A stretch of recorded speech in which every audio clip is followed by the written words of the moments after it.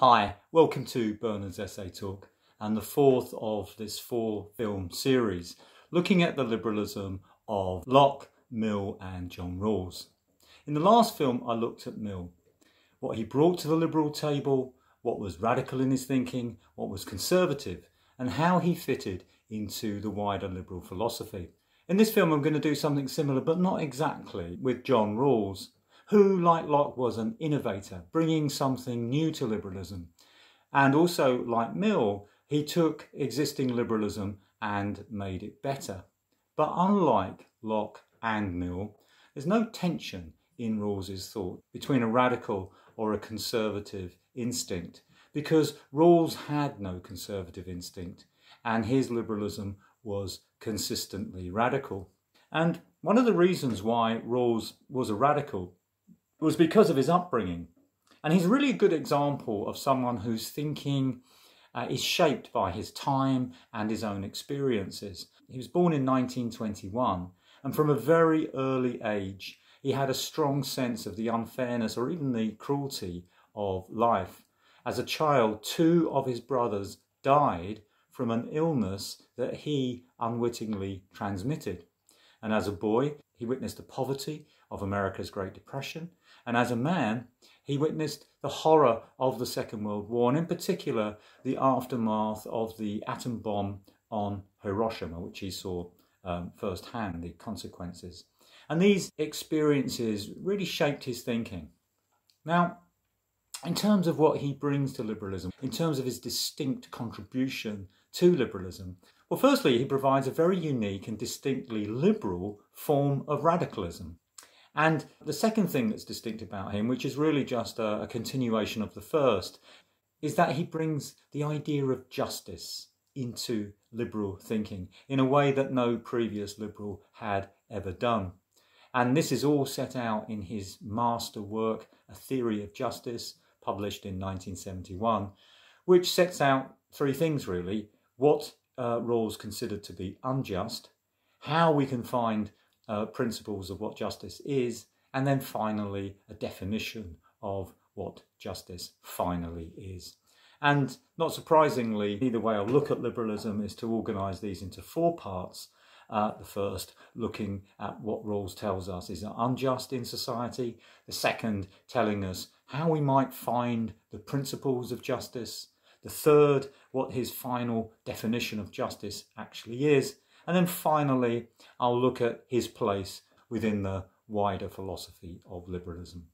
All right then, so getting on to section one. In terms of what Rawls thought was unjust in our society, he thought that the biggest injustice in our society is what he would call arbitrary privilege. Now, liberals have been long opposed to the abuse of arbitrary power, but Rawls is going to extend this idea of arbitrary power to the idea of arbitrary privilege. Now, the dictionary definition of privilege states that it is something based on random choice or a personal whim, rather than any kind of clear reason or system. And it's easy to see why liberals were opposed to the idea of arbitrary power. But for Rawls, arbitrary privilege works in a similar kind of way. And the way arbitrary privilege works is when a person is privileged but has made no contribution to that privilege, where power and status are based on factors for which people can claim no credit. And for Rawls, the allocation of power and status and income and wealth is mostly based on arbitrary privilege. Now, this idea of arbitrary privilege is not in itself unique. What is unique to Rawls is the kind of things that he would include under its banner. So he begins, perhaps not surprisingly, with the kind of privileges that we would associate with the accident of birth. So those privileges that people have when they're born into wealthy families, with loving parents, in good neighbourhoods, with good schools. And we can get the idea of this with a very simple metaphor of a race. You could call it, if you like, the race of life. And here, if you let everybody run the race, but some start further down the track, then the race will not be fair, and you can see how privileges will place the privileged further down that track. But Rawls goes beyond this, arguing that even if we all started at the same point, the runner who is blessed by nature to athletic prowess also has, in Rawls' view, arbitrary privilege, arguing that the gifted, and it's worth thinking about that word, gifted, something given to you, not that you create yourself. The gifted get rewards that they don't deserve simply because they're gifted. And he goes on to argue that even people who are hard-working with a capacity for striving, even that capacity to strive, in some senses depends on family circumstances for which they can claim no credit. And what Rawls says about these natural gifts, if you like, or these gifts of luck, he says it still permits the distribution of wealth and income to be determined by the natural distribution of abilities and talents. So what Rawls is saying, and it's very radical, is that virtually all the inequalities of power, status, income and wealth in our society are arbitrary and therefore unjust. So turning now to section 2, having identified injustice, Rawls now looks for a method to find what are the principles of justice. And of course, this is all set out in his masterwork, A Theory of Justice, in 1971. And this, of course, is his big contribution to liberal thought. It's a new, radical and distinctly liberal theory of justice. And he says the first problem to be overcome in any kind of theory of justice is the way that self-interest prevents us from thinking objectively about justice. Because those who benefit from current injustice are simply unable to think objectively. Those of us that are privileged are blinded by our own self-interest. And the solution that Rawls offers to this is very original. To overcome this, he says, we need to be stripped completely of our sense of position in existing society. We need to be able to stand completely outside of the social order and our place within that order. And to do this, he devises an imaginary thought experiment based on what he's going to call the veil of ignorance. And this veil of ignorance is the idea that individuals will have no knowledge of the things that give them status. They'll have no knowledge of their race, of their age, of their gender, of their class, of their sexual orientation, of their IQ, even of their conception of what a good society is. And in that position of ignorance, then they will be asked to organise the best and most just kind of society. Now, it's important to say that this veil of ignorance is really only a partial ignorance, because the only thing that we are admittedly completely and totally ignorant of is our position, or more precisely, what our future position will be in the society that we create. But we will be aware of three things in particular. There'll be three things that we have complete knowledge of. The first is the existing inequalities of any society which undermine justice. So, for instance, we will be aware that to be born black in America will massively increase our chances of deprivation. The second thing that we'll be aware of is the things that are necessary for a just and therefore a flourishing society. So the role of schools and hospitals, these kinds of things, the things that make for a flourishing and a just society. And the third thing that we'll be aware of is the various kinds of political arrangements which exist to achieve these things. So we'll be aware of the relative merits of, say, capitalism or socialism in any approach to organising society.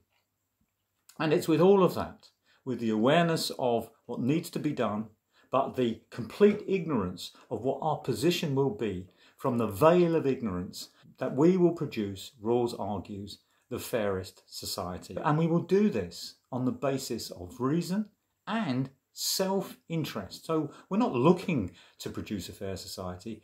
We will produce it because our self-interest and our reason will make us objectively arrive at a just society.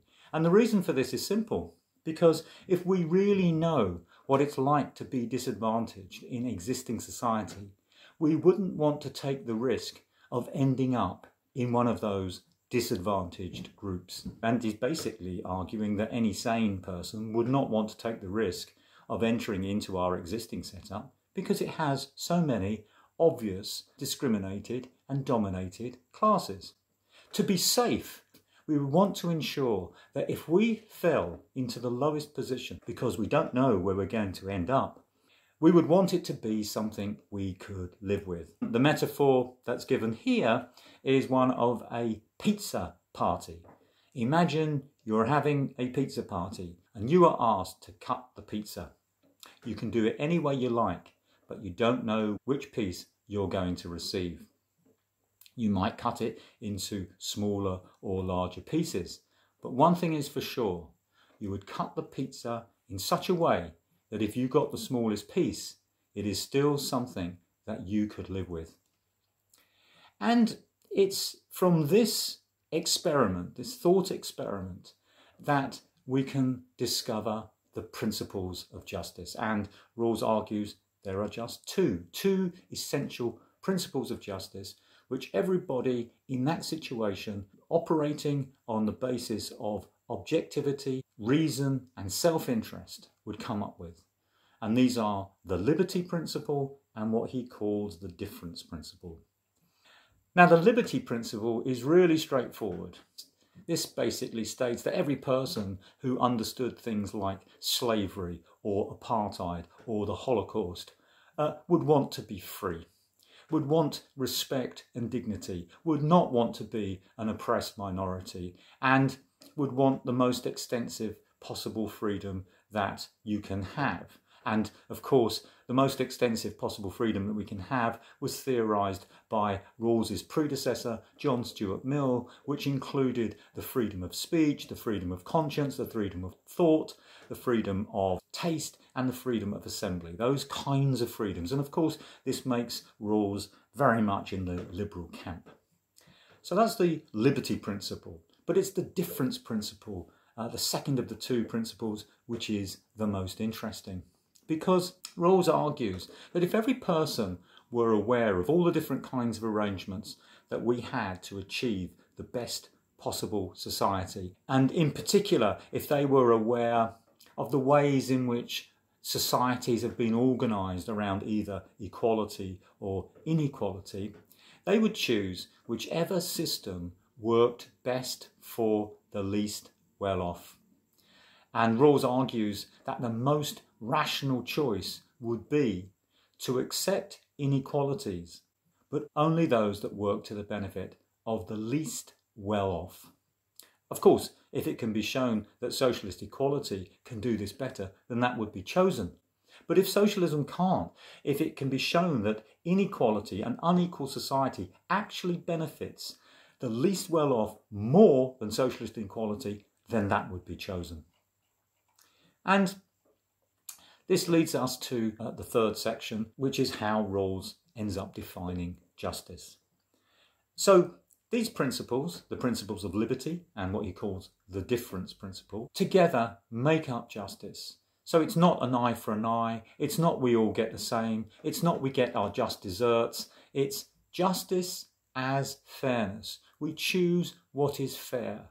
We choose that were we to end up in the situation which was the lowest, that would still be okay. And it's the kind of fairness that our own self-interest and our own reason would insist upon if we were to design a society and didn't know where we would find ourselves in that society. And this is Rawls's unique contribution to political philosophy and to liberalism, a kind of form of egalitarian inequality, if you like, where there's no socialist levelling down, and the gifted are encouraged to exercise their talents, but only in a system that benefits the least worst off. arguing that those who have been favoured by nature may gain from their good fortune only on terms that improve the situation of those who have lost out. So that's Rawls's theory. Now let's conclude with Rawls's place in liberalism. And again, the place that he has is to bring to liberalism this distinct conception of liberal justice. I mean, justice has been the subject of political philosophy ever since Plato. In fact, Plato's Republic is really about the search for justice. But unlike their ideological opponents, for 300 years, liberalism had little to say about justice. It talked a lot about freedom, of course, and it was really socialists who did all the talking about justice, arguing that justice was social justice, which was best achieved through equality. While in many ways conservatives directly oppose this, arguing the opposite, arguing that justice is just deserts, the unequal reward for unequal ability in a hierarchical society. So that you have on one side justice equated to equality, and on the other justice equated to inequality or hierarchy. And what Rawls is going to do, in some senses, is to take the best from both. And in terms of his place in liberalism, Rawls's great intervention is to bring justice into liberal thought. And as simple as it seems, this was considered one of the most significant innovations in 20th century philosophy, which addresses the weaknesses in both the socialist and conservative theories of justice. And crucially, it's a uniquely liberal concept of justice. And it's not just a theory destined to remain in the clouds, but a simple way to show people how their societies are unfair, and which allows us to think objectively about what a fair society would look like. And in terms of liberalism, by stripping away the elitism of liberalism, it allowed it, perhaps for the first time in its long history, to finally embrace the lowest positioned and most vulnerable in our society.